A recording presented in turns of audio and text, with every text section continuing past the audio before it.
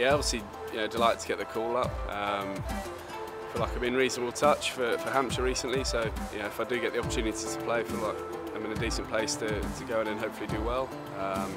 Obviously, a lot depends on Johnny and how his finger is as to whether I play or not. Every time you get the opportunity to play for England, it's about trying to grab it and showcase your talents, etc. So it'd be nice if I do get another opportunity. Like I said, I showed glimpses, but didn't quite kick on and make massive contributions in the winter. So if my opportunity does come around this week, then hopefully I can make a big contribution. To play for England at a ground where I've been around since I was 13, 14 through the academy, and obviously playing for Hampshire, it'd be special to walk out there representing England here. After getting left out at the start of the summer, I wasn't sure whether I'd get another opportunity.